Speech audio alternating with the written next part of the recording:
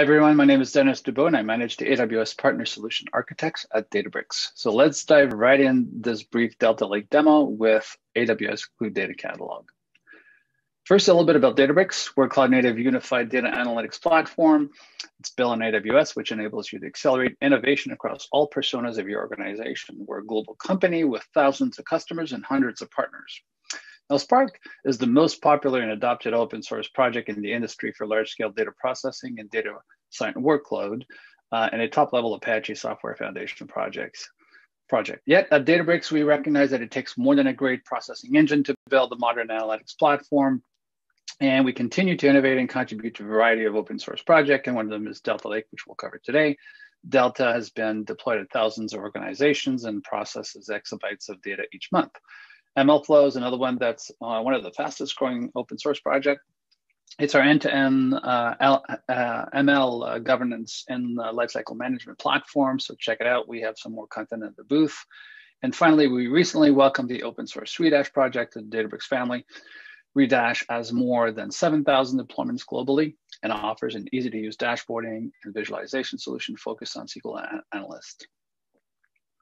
Now, in order to understand where Databricks fits in the AWS ecosystem, I'd like to, kind of just review quickly this diagram and share a few takeaways here. So the Databricks runtime has been optimized to integrate with many or most of the AWS first-party data services, whether it's Kinesis, serving to Redshift, integrating with Glue, or serving to SageMaker, as well as connecting to Athena. The data remains in and under the control of the customer, and all the compute resource are provisioned the customer's VPC while leveraging all the AWS security controls and mechanisms. And many are depicted in the lower part of the diagram, whether it's access identity management or SSO. Feel free to stop by the booth. We'd be more than happy to review this architectural content with you.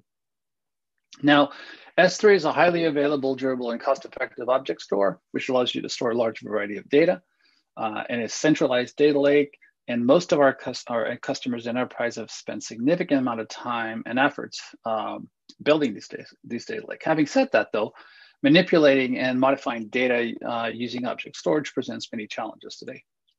Think of CCPA, GDPR, for instance, where you'll need to update and delete a significant amount of data, and that's very difficult. So Delta brings the best of breed, allowing you to manage data warehouses and data lake access patterns based on an open file format, providing reliability, quality, performance to your data lake.